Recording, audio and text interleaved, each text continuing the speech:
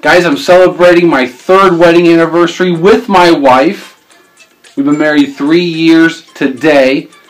Guys, let me give you a little piece of advice. After 3 years, your sex life with your wife can get a bit stale. Okay, it can get a bit dull. So, to combat that, about once a year I like to change things up a bit, get a little crazy, and finish second. Okay, game room setup, chronicling. Okay, I haven't made much progress since the last time. You guys can see here, got a lot of cables on the floor, just stuff. But I did get 3 new posters.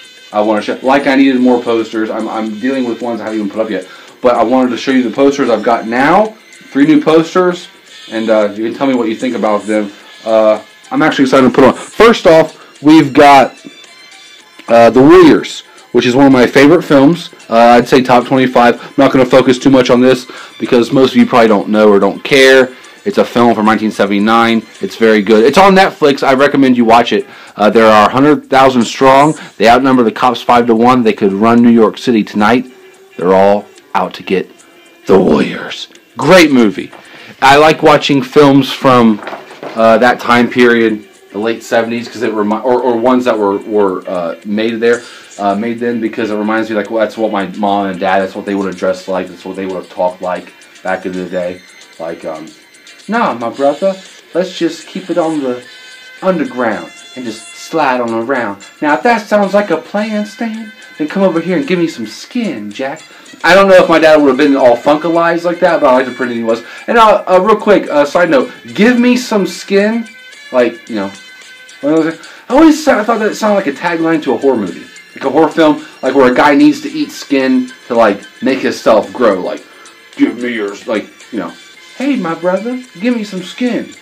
And then he turns around, he's like got a trench coat on, the monster turns around, he's like, no, you give me your skin. I don't know.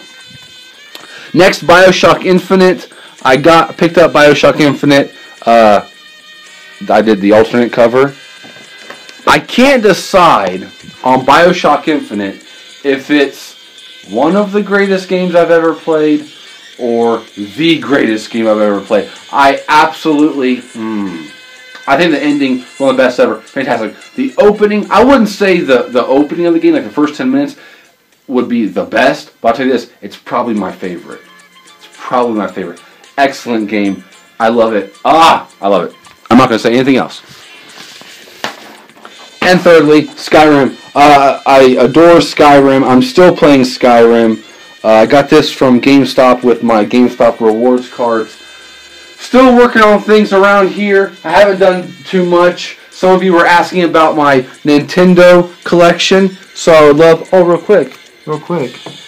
You may not know I got Defiance, unless you follow me on Twitter, at Maverickton says, or on Facebook, Maverickton. Defiance came with these cool postcards and some stickers. Defiance. I'm digging Defiance. It's not great, but I really like it. I'm not going to go into it any further because it's not what this video is about. Some things still need stuff. I did, however, get my consoles hooked up. The 64 and the Xbox 360 have not been hooked up yet. I don't know if you can see the PS2, but I'm in the process of that. Also, the Super Nintendo. So we're getting there. Let me know what you guys think of the posters. I'll talk to you guys soon. I'm Maverick10. Thanks for watching. I'm out of breath.